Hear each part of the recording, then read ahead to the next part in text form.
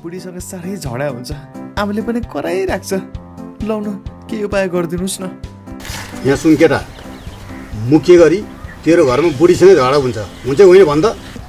त्यसैले तैँले बुढीसँग झगडा नहुनको लागि, घरमा शान्ति ल्याउनको लागि 5 वटा कुरा अपनाउनु पर्छ। कस्तो अध्यक्ष बा? 1 नम्बरमा बुढीले जे भने पनि हुन्छ भन्ने। दोस्रो नम्बरमा बुढीले जे अराए पनि हस भन्ने। तेस्रो नम्बरमा बुढीले जस्तै फाल्तु कुरा गरे पनि भन्ने। चौथो नम्बरमा बुढी जति नै नराम्री राक्षसनी भए पनि दिनमा एकचोटि चाहिँ आहा मेरो बुढी कति राम्री, आई लभ यु बुढी भन्ने। पाँचौं नम्बरमा बुढीको जति नै गल्ती भए पनि मेरै गल्ती भयो भनेर भन्ने। यति गरेपछि बुढीसँग सम्बन्ध राम्रो हुन्छ? हो। यति भनेपछि तेरो श्रीमती तेरो बसमा आउँछ, तैँले जे भने पनि मान्छे। यस्तो फर्मुला मलाई किन पहिले थाहा भएन? पहिले थाहा पाए भए त मैले भित्र कति गोल खेलाइसकेको हुन्थ्यो होला, कति केटीलाई मैले झिङ्गे हानिसकेको हुन्थ्यो। हत्तेरी। अनि आमालाई पनि त यस्तै गर्नु पर्ला नि त है? पर्यो, त्यो त पर्यो। ए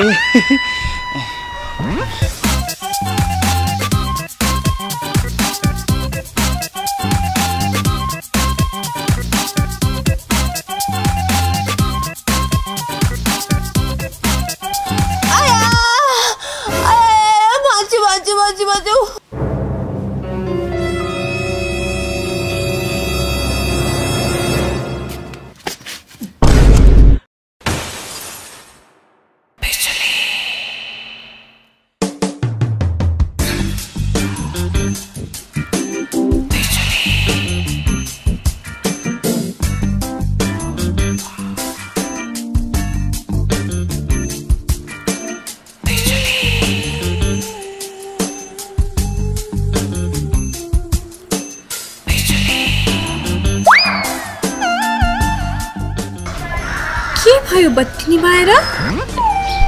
तिमी त लालु माया होइन र? यस पापी संसारमा मायालुको नाम कति हुन्छ कति। लालुबाट बिजुली राख्दिए बत्ती निभाएर। ए बत्ती निभाएर है? बिजुली हो मेरो नाम।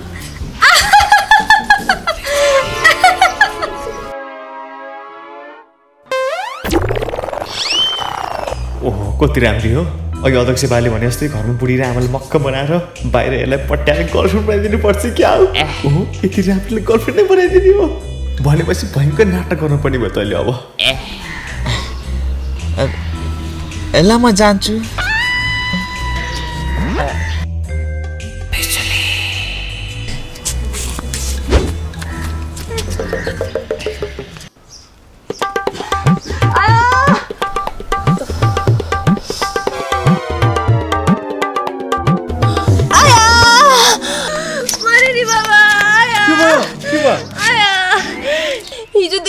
साह्रै गानो गइरहेको थियो, अहिले पानी बोकेर आएको, खुट्टा पनि मर्क्यो। अब के गर्ने त? अब के गर्नु नि, बोकेर लाने। पानी। तिमी चाहिँ के गरेर बस्छौ त? म यही एकछिन बसेर आराम गरेर आउँछु। ल अनि सुन्नु त, घर गएर त्यहाँ लुगा धुन थाल्नु है। तिम्रो खुट्टा पो मर्केको, हात त मर्केको होइन नि त? अब यो हातले मर्केको खुट्टाको मालिस गर्नु परेन? कस्तो होला? जानु छिटो। ल सबै लुगा धुने हो? सबै।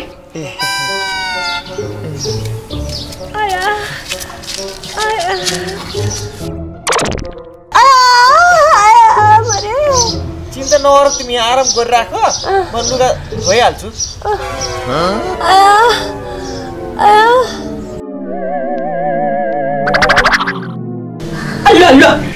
के गर्न आयो धोतीहरु? बुढीको लुगा धुन आएको। बुढी हैन, बुढी भने नि बुढी भने नि एउटै हो। बरु तपाईँ पनि छन्, निकालिदिनुहोस्, म धोइदिन्छु। अनि यो तेरो बुढीको लुगा हैन, यो चाहिँ यो मेरो लुगा हो, मेरो धोती। साँच्चै खाएर हाल्छ क्या? ए तपाईँको पो त्यही त कुन चाहिँ लुगा धुने थाहै भएन के? सोधेर आउँछ है।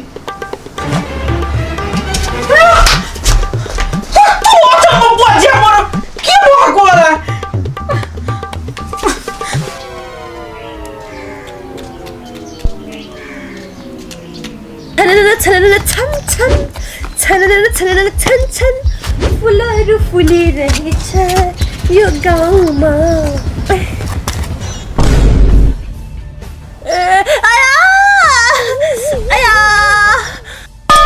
अरे के हो यो साह्रै खुट्टा दुख्यो अनि एक्सर्साइज गरेको अनि कस्तो एक्सर्साइज हो यो यसरी छिटो निको हुन्छ अरे के बुढीले जे भने पनि हुन्छ हुन्छ भन्नी बुढीले जे अराए पनि हस हस भन्नी तले राक्षसी डङ्किने पिचास्ने भुत्ने अलक्षण डङ्किने थुक थुक थुक म त कस्तो लुगा धोइदिने भनेर सोध्न आएको थियो लुगा चाहिँ छ नि त्यहाँ फरिया पेटीकोट कट्टु सट्टु सबै हो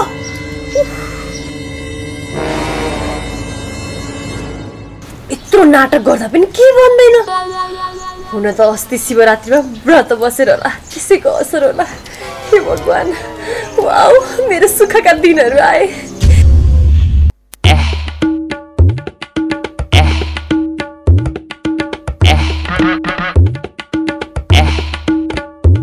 ओए पुतली च्याले के च्याले नि म छोराले बुहारीको कपडा धुइदिन्छु र धुइ खोजिरहेको छ तिमीले कहिले मेरो कपडा धुइदिएको छौ च्याले झ्याम्पुतली आमा ह्याप्पी होली किन अघि बढी है त अब कोइली आमा पनि आफ्नो माइतीतिर जानुभयो अनि म एक्लै भयो घरमा त्यही भएर यहीँ आएको बस्नलाई खानलाई अनि भोलि होली खेल्नलाई किन आउनु पर्यो त जिन्दगी गोरेटोमा किन नआउने त यो पनि त कोइली आमाको घर हो कोइली आमाको घर यो त मेरो माइतीले मलाई दिएको घर हो बढीलाई जे भयो नि पत्रिका बाको पनि त घर हो नि त त्यसैले कोइली आमाको पनि घर भयो तपाईँ भन्दा पनि अगाडि कोइली आमाले पत्रिका बाले बिहे गरेको तेरो कोइली आमालाई पहिला बिहे गरे पनि यो बुढोले मलाई बढी लभ गर्छ हो कि भन्दा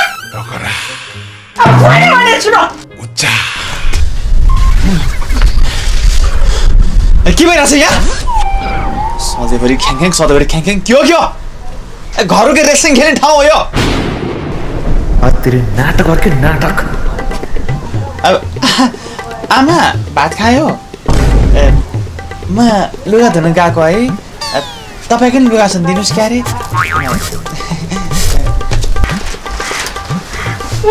के भयो मेरो छोरालाई सन्चो भएन कि होइन मेरो छोरा सुध्रिएछ बढीले तिम्रो चाहिँ कोही पुस्ती नै पढाएर बढीलाई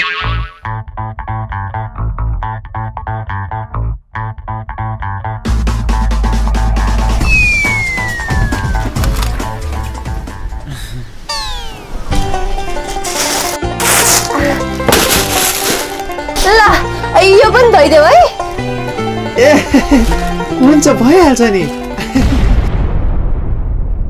अनि तल अलिकति भाँडाकुँडा छ त्यो पनि मस्काइदेऊ है हुन्छ त्यसपछि गोबर पनि सोर्दे है भइहाल्छ नि अनि भुइँ पनि पुस्ने हस् ल बिहान बेलुका आरती पनि गर्ने हुन्छ ओहो होइन कति ज्ञानी भएको मेरो बुढा त हे भगवान मेरो बुढा साँच्चै सुध्रेछ तपाईलाई लाख लाख शुक्र छ सहनशीला के छ तिम्रो खबर एकदम राम्रो ठीक छ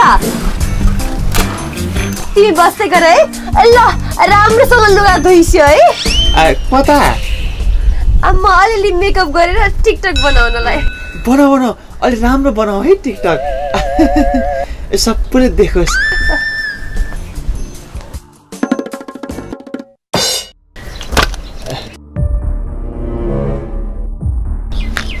ओए बिजुली यता आएर करेन्ट हान्दै त के भन्यो रे बत्ती नि बाहिर बत्ती आएर करेन्ट लगाइदियो भनेर क्या बत्ती नि बाहिर चाहिँ कसरी करेन्ट आउनु मिल्छ र म सिकाइदिइ हाल्छु नि करेन्ट लाउनु त ल सबैजना यहाँ सुन्नुहोस् त सहनशीला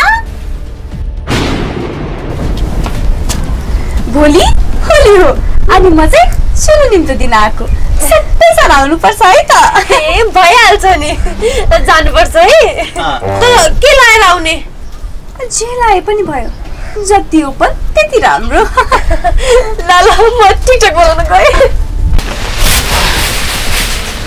ल के गरेको खैमा आयो गर्छ ल्याउ अबे पर्दैन ल्याउ ल पर्दैन गर आराम गर जाऊ अनि तपाईँ यस्तो के हुनुभएको भन्नु त मैले बुझिसकेँ त तपाईँ पहिलाभन्दा परिवर्तन भइसक्नु भयो भनेर म अब आइन्दादेखि बुढी र मेरो आमालाई कहिले पनि दुःख भइसक्न सक्दिनँ तिनीहरूको आँखामा आँसु म कहिले पनि ल्याउने छैन म धेरै परिवर्तित भइसकेँ चामलले के म संसार केलाइदिन सक्छु हामी आधा आधा मिली गरौँला नि भए पर्दैन जाऊ के आराम गर फेरि साडी मैलो होला है जाऊ के भयो तरिका त यो पो रहेछ त पहिल्यै थाहा भएको त महिनालाई कसरी उल्लु बनाउँथे अनि बाहिर आफ्नो मोज मस्ती गर्थे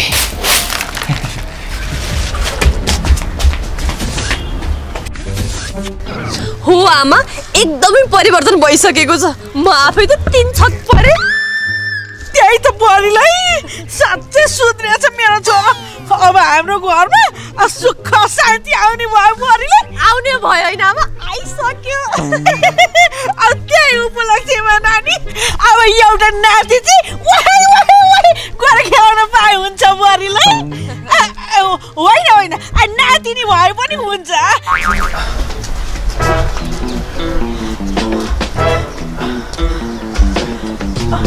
ओ बुहारी हो तैँले भनेको साँच्चै हो रहेछ सुध्रिएछ मेरो छोरो बढीले सुध्रिएछ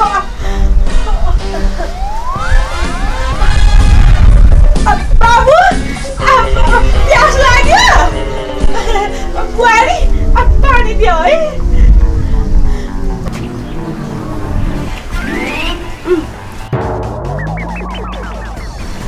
कति काम गर्नु भएको के थाहा छ आजभोलि तपाईँको मलाई कस्तो माया लाग्न थालेको छ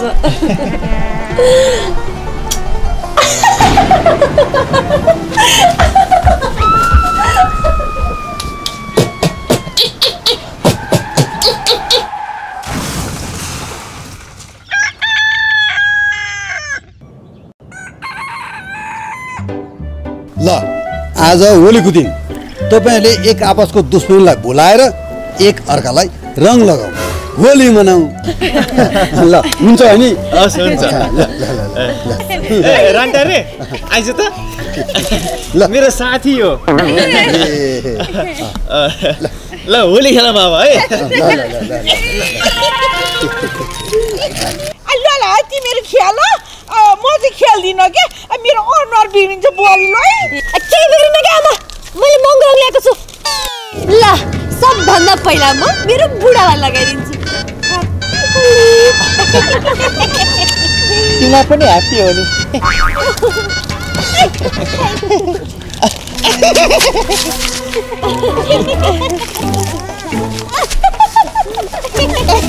ल नयाँ भाइ ह्याप्पी होली हजुरलाई पनि हजुरलाई पनि ह्याप्पी होली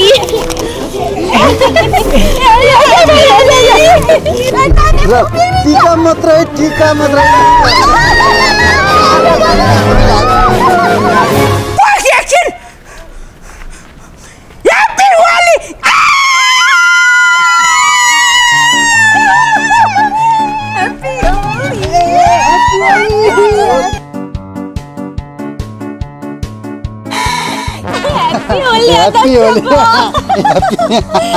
मैले अब आफ्नो खेल सुरु गर्नुपर्छ जसको लागि यत्रो दिनदेखि नाटक गरिरहेको थिएँ रमाइलो भयो आज एकदम रमाइलो भयो सुन त मैले आजको विशेष दिनको लागि तिमीलाई मिठाई किने ल्याइदिएको छु खाऊ त यसलाई अब अलिअलि लाग्छ अनि यताउता गए पनि थाहै हुँदैन के हो खास कुरा तर मलाई आज विशेष कारणले बोलाएको हो क्या लगा त छिटो एउटै होइन खोल त लुगा यो खोल्ने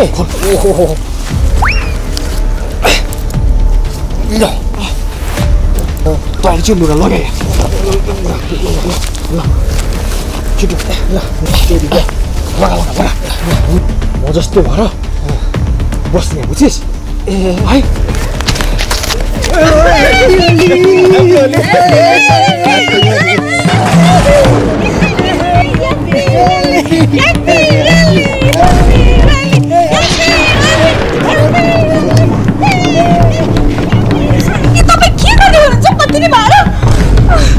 अस्तिबाट तपाईँको सबै सिग्नल मैले बुझिरहेको थिएँ। अब म आउँदा तपाईँ आइदिने, म हाँस्दा तपाईँ हाँस्दिने। सबभन्दा इम्पोर्टेन्ट त तपाईँ मदेखि त्यो मस्किदिने। त्यही भएर आफूलाई कन्ट्रोलै गर्न सकेन। यत्रो दिनदेखि घरमा नाटक गरेर सबै तपाईँलाई पढ्नु भए मात्र थियो। आउनुहोस् बत्ती बाल्दिनु।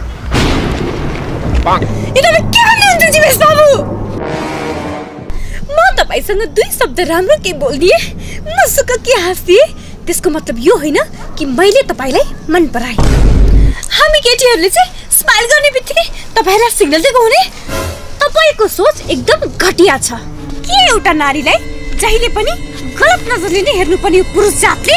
तपाईँले आज मलाई जे गर्नुभयो नि त्यो अपराध हो। Police case गर्दिम।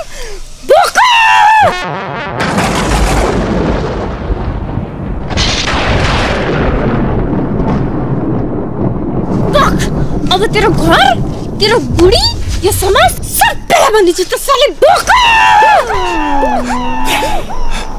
हामी बोका होइन, रागा हो।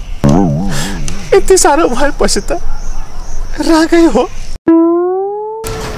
मैले बलात्कारी सोचाइको हिसाबले पो तिमीलाई मैले हेरिरहेको रहेछु। हे भगवान्, मबाट यस्तो गल्ती कसरी हुने गयो? बहिनी, म तिमीलाई नमस्ते गर्छु। उस्तै पऱ्यो भनेदेखि आउने भाइटिकामा पनि लाम है। तर प्लिज एउटा कुरा, यो सबै गएर मेरो घर चाहिँ नभनिदियो है प्लिज। यो कुरा मेरो बुढीलाई चाहिँ थाहा नहोस् है। थाहा पायो भनेदेखि मलाई त अन्धेशबाट मारिदिन्छु।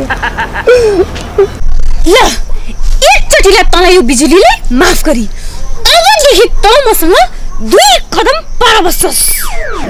हुन्छ बिजुली, सरी, हुन्छ बहिनी।